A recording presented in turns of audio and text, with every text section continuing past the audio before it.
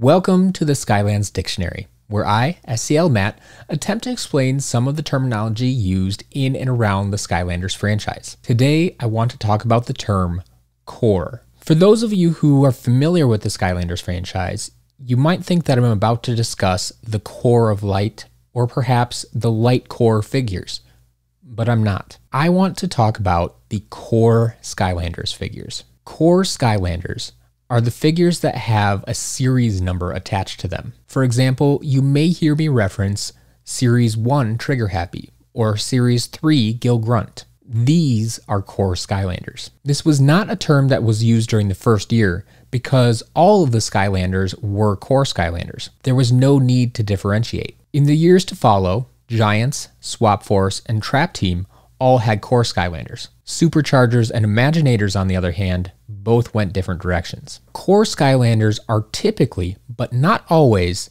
the smallest Skylanders released, and they had the lowest price tag at retail. Spyro's Adventure figures originally sold for $7.99, but as the years went on, the price for the Core Skylanders increased and eventually settled at $9.99. So there it is. Core Skylanders tend to be smaller, tend to be less expensive, and always have a series number attached to them. Remember those things, and you'll be good to go.